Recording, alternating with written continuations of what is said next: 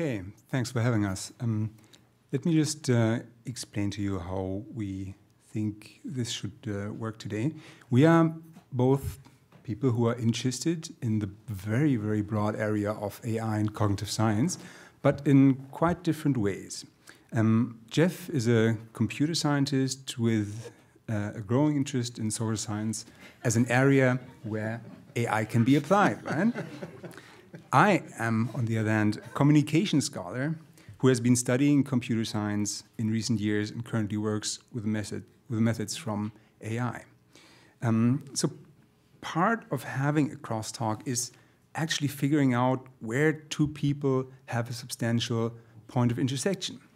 And that was very rewarding. We had lots of discussions in recent weeks, and we arrived at the following idea of an intersection. Although we are very different, we are both interested in the notion of reasoning. The twist is that Jeff sees this notion in an essentially positive way, and I see it in a more negative way. So this will be a pro-contra talk on reasoning in AI and cognitive science. And so Jeff will have his 10 minutes first, then I will have 10 minutes, and then we thought that we will open the floor right away. We have questions for each other, but it is not really necessary to put them first.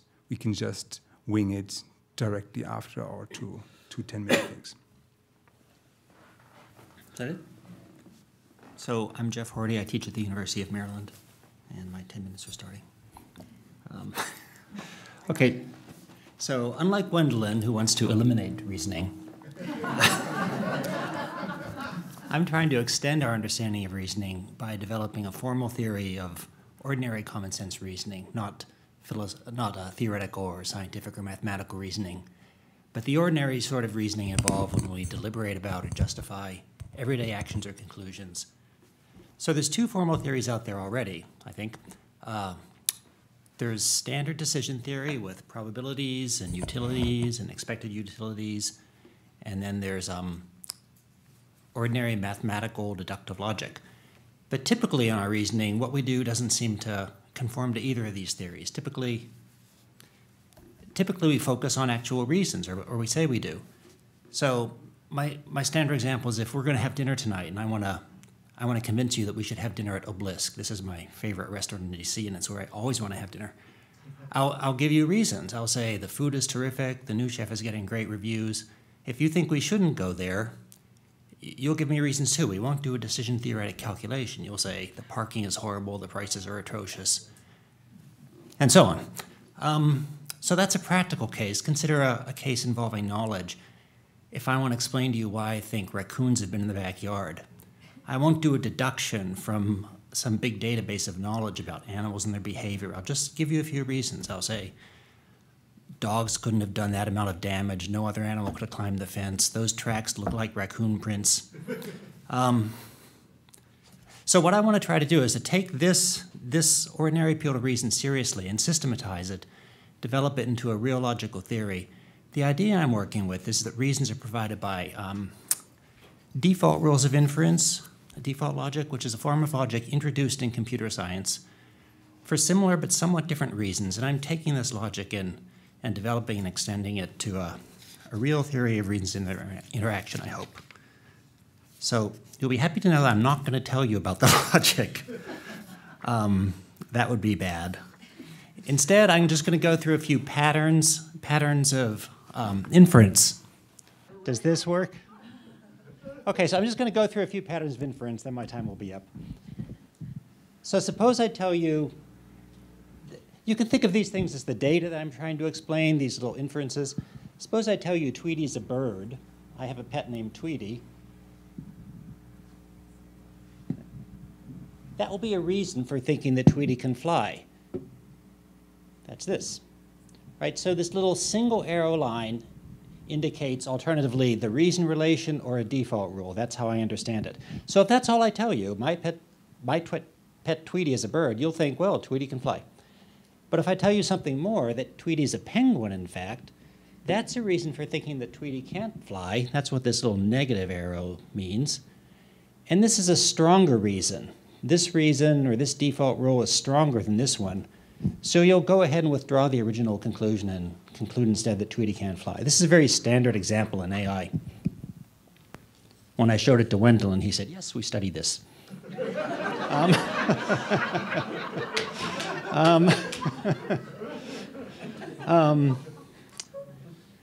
So that's easy when the reasons are ordered in that way, but sometimes reasons aren't ordered, and this is another standard example. This is the Nixon diamond. If you learn that Nixon is a Quaker, that's a reason for thinking he's a pacifist.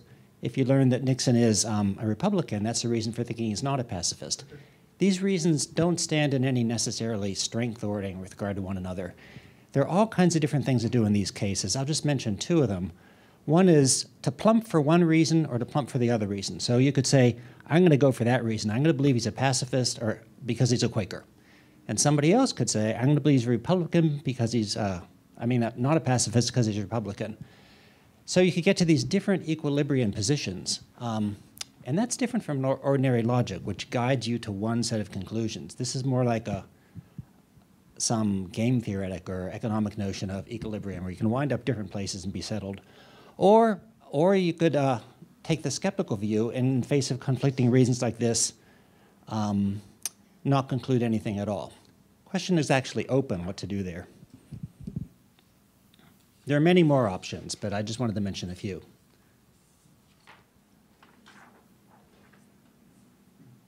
So I don't want to give you the impression that the only problems are caused when reasons are not ordered. This is just a simple example where reasons are actually completely ordered. Imagine it's pretty cold outside, and I'm a soldier, and the captain tells me, turn on the heat. The major, that's the captain's order, turn on the heat. The major, who outranks the captain, says, don't open the window. The major's concerned about pollution or something. And the colonel, who outranks both of them, says, if the heat is on, open the window. Now, you can't obey all of these orders. They all give you reasons, right? It's just unclear what to do. We can come back to that if you want. I have a view of what to do there, but it's a little bit complicated. My view is that you should obey the captain and the colonel.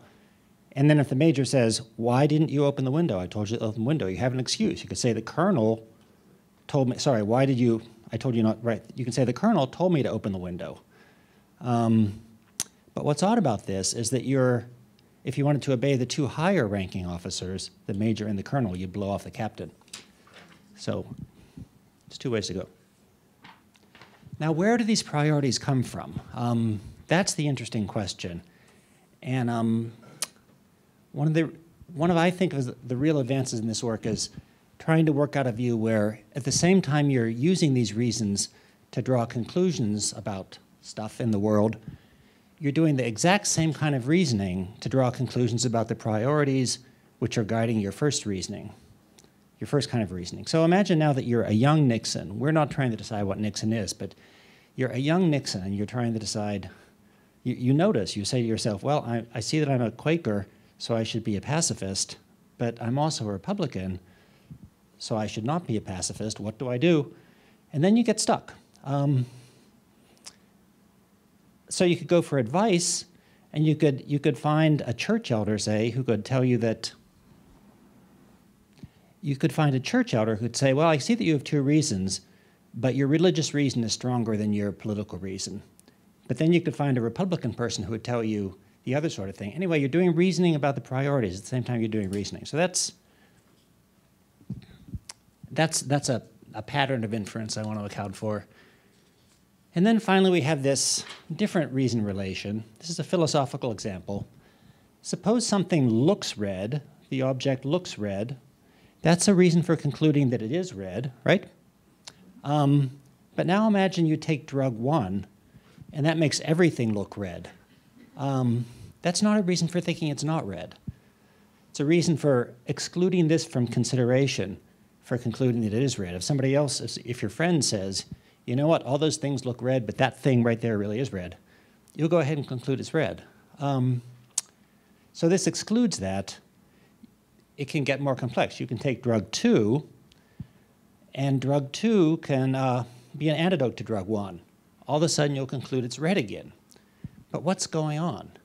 What's going on is drug 2 excludes drug 1 from consideration as a reason for excluding the fact that the object looks red as a consideration from concluding that it is red. So you get these patterns of interaction, and that's the sort of thing we're trying to account for.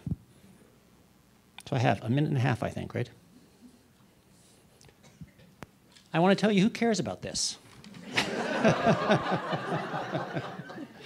Logicians care about it because the logic is cool. Philosophers care about reasons. Some cognitive scientists are doing experiments with this, with the predictable, chaotic results. I think there are some computational applications. Linguists see it in semantics for generics. Linguists are interested in this kind of work. And I think it's especially relevant in philosophy of law. There's a field that is really self-conscious about the relations among reasons. And finally, I want to leave you guys with a question, which is, suppose I'm right, and this idea of thinking about reasons and so on is a model of rationality. We really are agents that deal in reasons. I wonder why. Why aren't we decision theoretic machines? Why aren't we logic machines?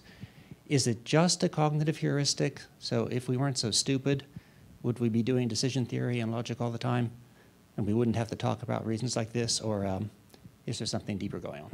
That's where I am.